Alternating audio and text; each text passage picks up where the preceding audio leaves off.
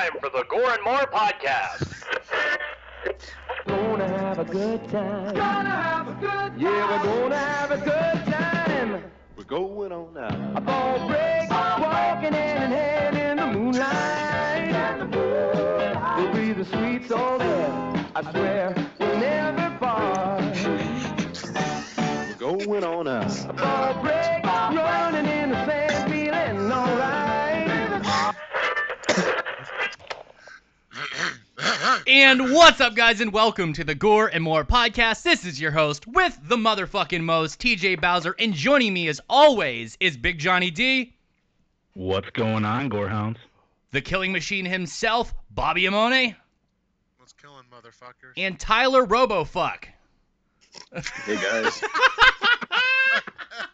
Super fan. So this is our motherfucking Halloween episode. You guys will hear this drop in on Halloween because we already brought you an episode today with the lovely and talented Deborah Voorhees. I apologize for the video because right now Bobby's video source is literally taking up the entire fucking stream. But anyway, John, Slice of Lifetime, what'd you do this week, buddy? Well, pretty much just bullshit, normal work, all that other good crap. Rocked the Versus costume again this weekend at some trick-or-treat events with the kiddos. Even though the movie we are covering I've seen a million times, I sat down and enjoyed again for the millionth and one time. Followed up by good old number 2. Ooh. Not 2018 bullshit. I mean, that's right, I'm going to throw that out right now. No, I mean, like, fucking dude gets smacked by a car within the first 5 minutes and lit on fire and nobody gives a shit. There we go. That is the Monday life of Oh, that Ben movie. Tramer. Yeah, it is, dude, for real. But other than that, man, no. Worked on some pumpkins yesterday. Did the good old Halloween, it's the last little bit of our spooky season, man. So Don't say that. Spooky Listen. season is all Say year, that. goddammit. You can't say well, that. yes, it is. I'm not saying it's not. But for most people and all our good Halloween shops, they're all going to be saying goodbye. But at the same time, I'm not crying live tonight. I'm Don't not do this to crying me. live tonight. Friday Do is this to me. this Friday is my Black Friday, man. That's when all Halloween shit goes fucking 50% off, baby. Yeah, Fucking boy. on, dude. But other than that, no, man, just a nice, easy week, and I've been excited to do this episode. Bobby, how was your week, bud? My week was good. It was a very eventful weekend. Let's see, Saturday. What did I do Saturday again? Saturday I was helping my buddy Chris out, basically with pet food advertising. I was taking pictures with dogs and cats and stuff What all the day as fuck? Jason. Hey, listen. Nice. I got some good pictures with them dogs. Let me tell you something. They all love the killer. I got to tell you, it was the weirdest thing ever. But it was Nice. great. Chris was awesome. It was great to do it. And then yesterday I had a show in Asbury. I was dressed up as Jason again. I had a nice little Crystal Lake backdrop. Took pictures. I sold some prints, and I had some do-back stuff with me. It was a small show, but it was fun. And then right now, as we're talking about Halloween, I have Halloween 4 on my screen as we speak. The perfect Fuck slasher yeah, film. buddy. The perfect slasher film. Fight me, bitch. Ooh. Robo-Fuck. Robo-Fuck. How was your weekend? God damn it, guys. Said it, fucked it up. Yeah, it was good. Initially started off with Return of the Living Dead last week. So I got notes all over that. Fuck yeah. You are ready for next week, buddy. Hell yeah. Well, yeah, and then all of a sudden TJ messaged me saying, "You're doing this, right?" Yeah.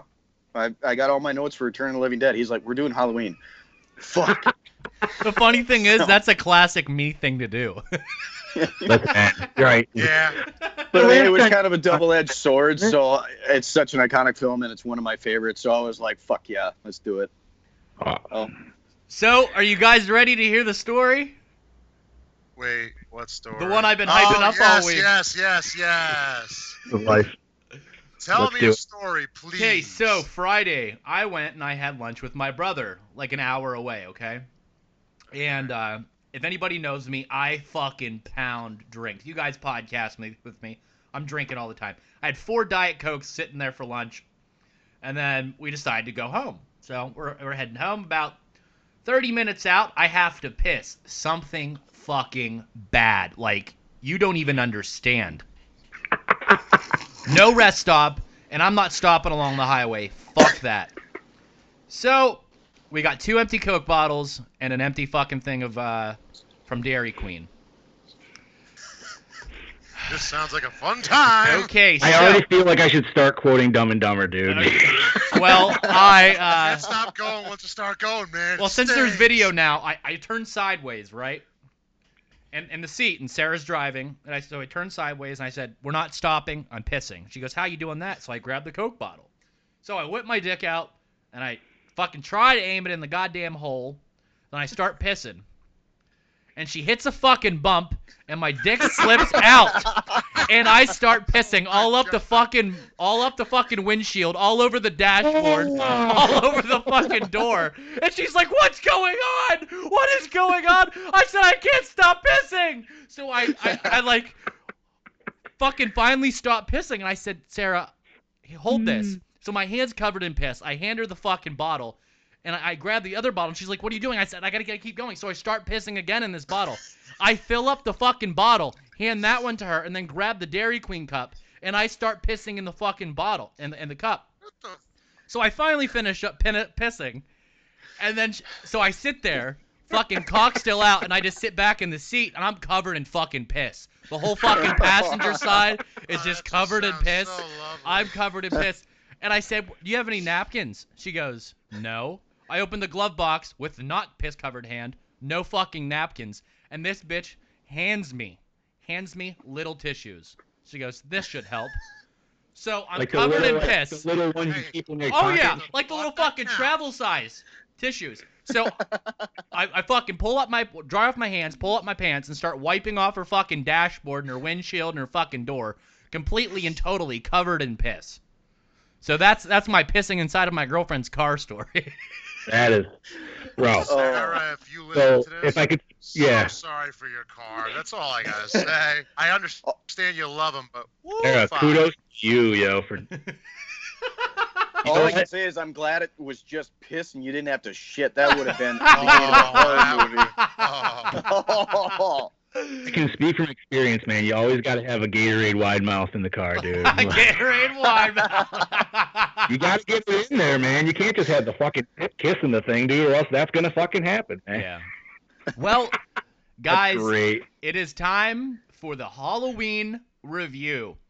So, if you guys don't know, this is Halloween from 1979, directed by John Carpenter. 78. What did I say? You.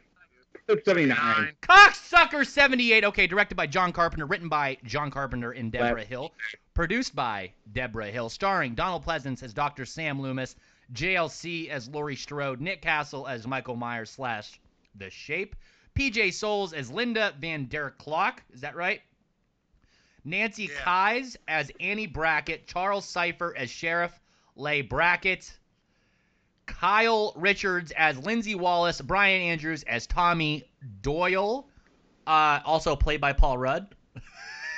In 1995. Yep. Certainly true. Music by John Carpenter, cinematography by Dean Cundy, edited by Tommy Wallace and Charles Bornstein, distributed by Bobby. Compass International Pictures. Released October 25th, 1978. Runtime of 91 minutes. Budget of $325,000. And this bitch grossed $70 million. And I gotta pull up the trailer. So you guys just gotta bear with me because I am by no means prepared, as always. It's been a shit day. It's been There's a couple of good day. little facts. I know it says Nick Castle played the Shape, but there was multiple people that, were not credited. We got a behind the scenes for this, dickhole. Can you wait? Hey, I didn't say any names yet. I didn't say any fucking names yet. Bobby and I got to meet Nick Castle at Monster Mania. I met him 3 times. 3 times. Well, I got to meet him for the Very first nice. time. Here we go. Very, very nice guy. Very grateful, too. The one, the only, the classic Halloween. I don't hear anything. Halloween night. a small American town 15 years ago. I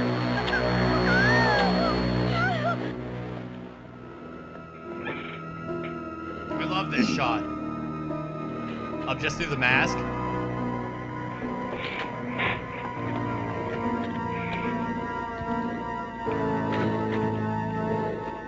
Michael? Halloween. I spent 8 years trying to reach him, These people are and then terrible another to 7 little trying to Jimmy. keep him I swear locked to up God. because I realized that what was living behind that boy's eyes was purely and simply evil. Yeah!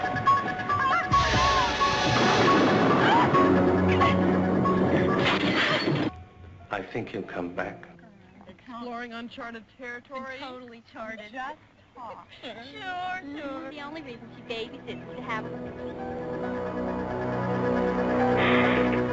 Halloween.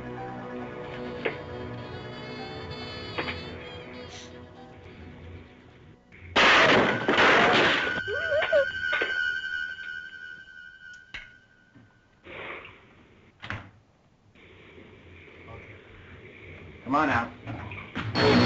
Oh!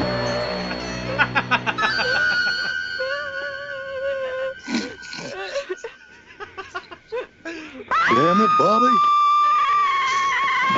He's got the logo down, that's for sure.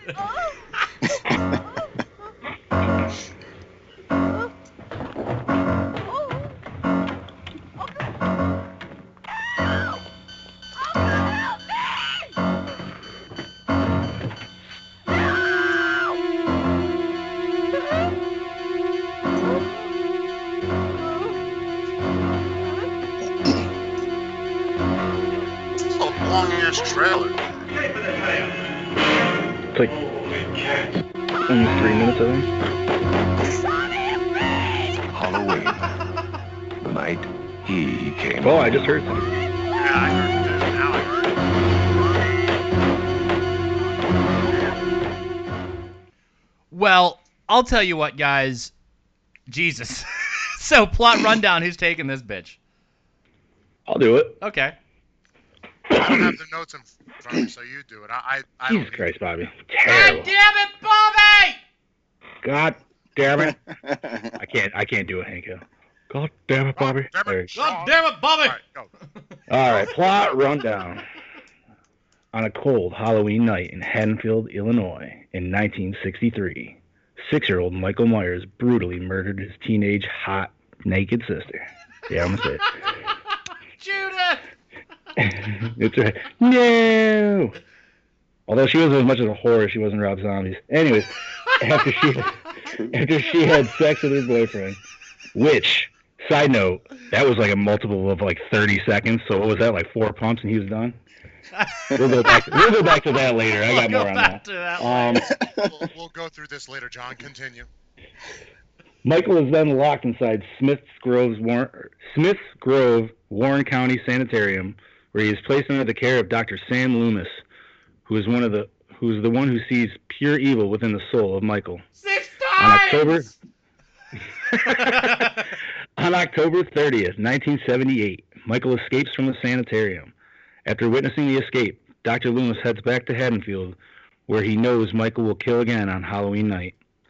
Michael begins stalking 3 teenagers, Laurie Strode and her friends Annie and Linda. Fuck. I had to say it like that. Everybody's name in this movie is said in that annoying Linda, Lori, Lindsay. You're like, oh my fucking god. I love this movie though, don't get me wrong. Love it. If you don't, we got a problem. Listen, I'm already gonna say 5 out of 5. I'm gonna give it a 6 out of 5. Fuck that shit. 10 out of 5. There you go. Double it up. All right. Dr. Loomis heads back to Haddonfield, where he knows Michael will kill again on Halloween night. Michael begins stalking 3 teenagers, Laurie Strode and her friends Annie and Linda. With the help of their town sheriff, Loomis hunts for Michael in hopes to put an end to his grisly murder spree. Chad, you are not here. Oh, we're going to address the proverbial monkey in the room. Chad, once again, had an appointment with his gynecologist, and could not make it. Pap Smear didn't go so well last time, huh? I don't think it did, so he had to go back in. I can't wait Sorry, Ted. to hear his reaction on Thursday.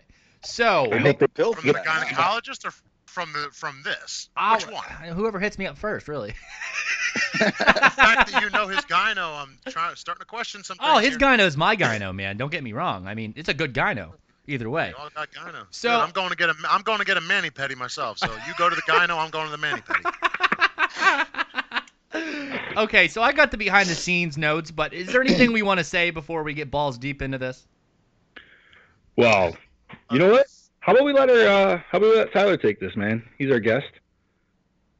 Go for it, and then we'll elaborate on what he says. Pretty much. Yeah, man. So give us what you feel about this movie, or how you feel about this movie. Full out.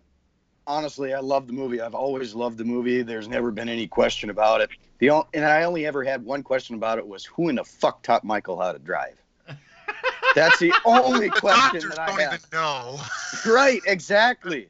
That was never addressed. So, yeah. But other than that, no. I absolutely love the movie. Like,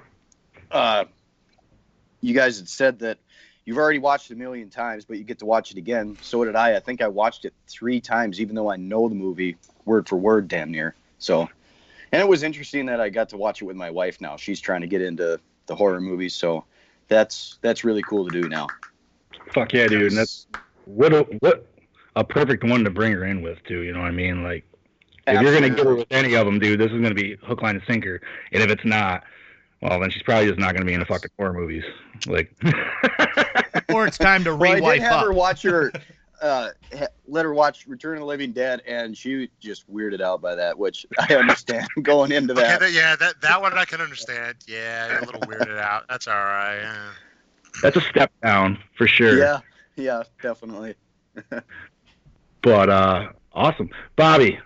I mean, you're the one with fucking a mask in your room, so let's get what you got. I don't know if anybody watching, if you see this, as you could tell, there's Michael's spot over there. I mean, like Tyler said, I love the movie. All the little idiosyncrasies that go with it. It's what got me to really love Halloween. Mm-hmm. I mean, I loved Halloween as a kid, but for some reason that movie just kind of was like, here, love it a little bit more because of this scary shit. And I was like, oh, so this is what happens on Halloween night, and that was the end of that. Everything about it. The fact that Carpenter wrote it, directed, did the music, was the mastermind behind it all pretty much. It's not every day that you have a writer, a director who basically can do multiple things, which he later on in his career had to change for a movie, but that's for another movie for another time. But yeah, it's getting a 10 out of 5. Whatever it's a 10. It's a 10. Right. You know, I'm pretty biased towards this Halloween franchise. Don't you fuck with it, TJ. I'm not okay. Halloween 4 was my introduction to the franchise. My father first showed me Halloween 4. It was a good introduction. That's a good intro. And then I watched the other Great films, intro, of course. I'm a huge fan of Halloween 6. I don't care if you guys fucking hate it. H2O is arguably one of my favorites in the franchise. Fuck, I have a thorn tattoo on my fucking hand. I don't know if you guys can see it. But I love the franchise, all the movies, with the exception of Halloween 2018, because that is, in fact, a shit show. Not like a good shit show like you're listening to now, but, in fact, a bad shit show. But that's just my opinion. Many of you will disagree and agree with me, but at the end of the day, it's just peanut butter on your penis. So... Better than mayonnaise. That's better than mayonnaise. Okay, so we're going to get some behind-the-scenes info going on here, guys. So, the lovely JLC has played Laurie Strode in films released in 5 different decades, from the 1970s to the 2010s. This film, Halloween 2 in 81, Halloween H2O 98, Halloween Resurrection in 02, if you take Busta Rhymes out, that film's pretty good, and Halloween 2018. Carpenter showed Halloween to an executive before it was finished. He showed the movie without the music. The executive didn't find it to be scary at all. Go figure. After the film was released and she saw it, she changed her mind. An indication of how much Carpenter's score adds to the film's atmosphere. Great score. The original script... Side note, I believe it was, what, 3 days he did that in? Yeah, he did it in 3 days. And Yeah, if you go and that's watch the fucking ending credits, insane. if you go and watch the ending credits, the credit given to music is given to the orchestra of the high school or something, which is not true. I don't know why that was there, but if you go watch the credits, it's there. It says music. Maybe they let him use their music room or something like that, or one of their sound rooms. Maybe. I don't know, but it's weird how that was So in if the you credits, guys, but- whenever I say these behind the scenes, if you have anything to expand on whatever I say, just whenever I'm done talking, just expand on it, okay? Yeah. So the original, Yes, sir. Okay. the original script titled "The Babysitter Murders" had the events take place over the space of several days. It was a budgetary decision to change the script to have everything happen on the same day. Doing this reduced the number of costume changes and locations required, and it was decided that Halloween, the scariest night of the year, was the perfect night for this to happen. John Carpenter considered the hiring of JLC, Jamie Lee Curtis, as the ultimate tribute to Alfred Hitchcock, who had given her mother, Janet Leigh, legendary status in Psycho 1960. We're going to do those films soon because I love 1 through 3. Absolutely love the Psycho films. I've only seen the first one, honestly, and the 1994 literally complete the first rip-off. 3 are first 3.